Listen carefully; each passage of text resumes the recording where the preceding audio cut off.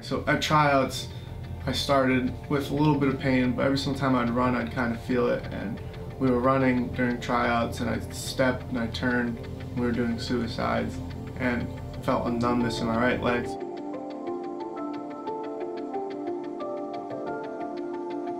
You know, as a mom, no one wants to see their kids injured.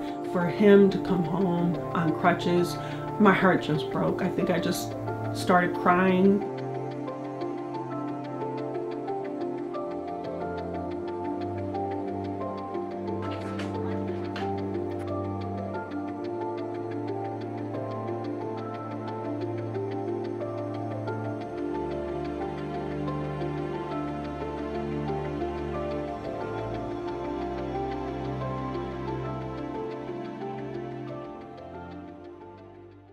The winner of this week's Ace in the Hole Award for the infield throw from Clifton Park, Kyle Rubalata.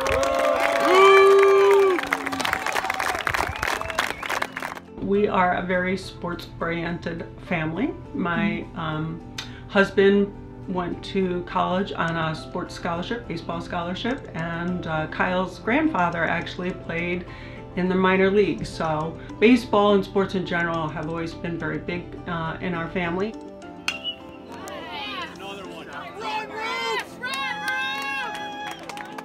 Played basketball, soccer, and baseball. And just like my brother, my parents were making us decide between two, so I picked baseball and basketball. Sports was always kind of a big thing around here, so it was nice to be able to play and be big in it too.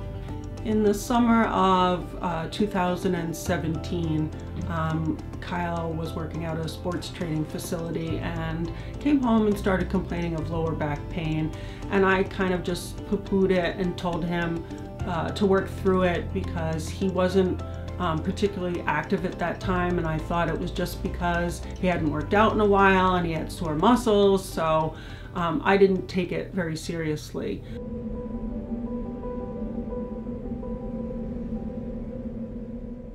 I felt lower back pain, and it got progressively worse over the beginning of the school year into September and then during basketball trials.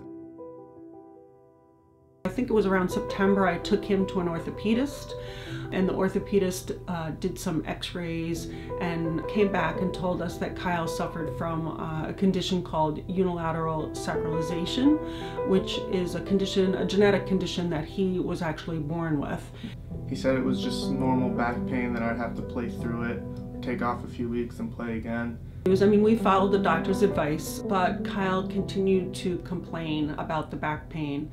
Late October, I finally tweaked it, and it really started hurting to the point where I couldn't walk. And at that point, I knew that it was more than just what the orthopedist told us. So I reached out to Dr. Maggs, asking him what we should do from here. I have, for the past 40 years as a chiropractor, been very interested in sports medicine, and particularly I've spent a lot of time working with a lot of high school kids. And as I've learned more through the years and become, more skilled at dealing with athletes, I had 4 years I had the good fortune spending in the New York Giants locker room working in their strength department. I started realizing what we weren't doing for our high school kids. So I have knocked on doors for many years at high schools, trying to get more involved with the athletic department in an effort to both prevent injuries and to do a better job of treating injuries. 4.5 years ago, I had the good fortune, Christian Brothers Academy in Albany, New York said yes. I'm in the middle of my day and all of a sudden a young kid comes walking in on crutches. Well, that's not normally how low back problems present. So he introduced himself, Kyle Rubalata.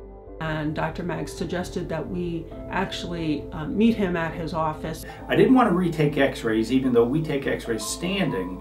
I wanted an MRI because on an MRI it's going to show an awful lot of information that is probably the underlying cause for Kyle. Here is his MRI report. If you get an MRI report, it goes through each level, not too much. It tells about his sacralization, but here's what matters. There is significant marrow edema in the right L4 pedicle and pars without fracture line, consistent with a stress reaction or a pending spondylite. And Kyle had a condition known as appending spondylolisthesis. That's bone inflammation. Inflammation in the bone that is caused by a constant stress over a period of time, and it's a very serious condition because if left unattended, that bone can fracture, creating a series of possibilities that you'd prefer that Kyle doesn't go through. So here's the axial view, and you can see the increased bright signal. Now here is where it's interesting too. The T1 fluid is dark. So there it is. T2 fluid is brighter, but STIR fluid is brightest. Okay, so he has significant marrow edema. Well, this opens up the whole new world of how we're treating Kyle.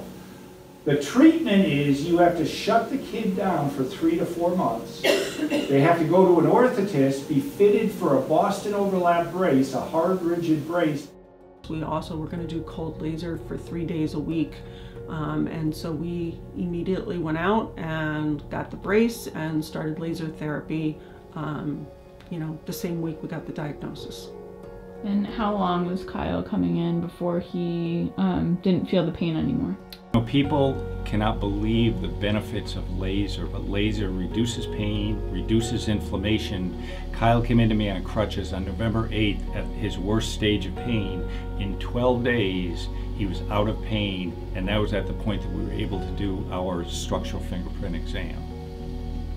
The structural fingerprint exam allows us to learn why Kyle had this area of irritation. It's due to imbalances over time.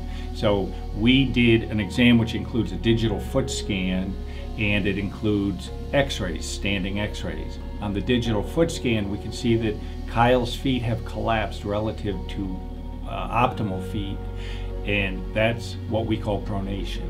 On the x-ray, we can see one hip is lower, so we know Kyle has one leg that is shorter than the other, and therefore we had to use orthotics to address the pronation and put a lift on his short leg side so that we could get the hips level, removing the stress from that area. Started feeling more strength in my back again, and that helped a lot. So then I talked to Dr. Maggs about it, and we decided to get another MRI. He came back. It was now 9 weeks after the MRI report of significant marrow edema, and the findings were the marrow edema seen on the prior MRI involving the right L4 pedicle and pars is resolved. He was healed. Unbelievable. I mean, it was one of the most exciting days in my office because we were all so invested in this case. Dr. Maggs helps a lot of the other kids, and they tell me all the time that what he does, and that it really helps them too through the mid of their season, through the dog days of their season. So what he's doing is definitely helping not just me, but other kids at CBA. And so Kyle went quickly from not playing baseball this year to having a tremendous year in baseball. And we all celebrated, and you know, they as a family just did a phenomenal job of doing what they had to do. You know, it's been really awesome that Christian Brothers Academy has allowed Dr. Maggs to come in and treat the athletes at the school. It's been just so helpful, not just for our family, I'm sure for other families, because he's been able to help prevent injuries from happening. Fortunately, I was there and I understood the condition. We have the facility to care for it, and it all, you know, the stars lined up, and Kyle ended up with a very good year.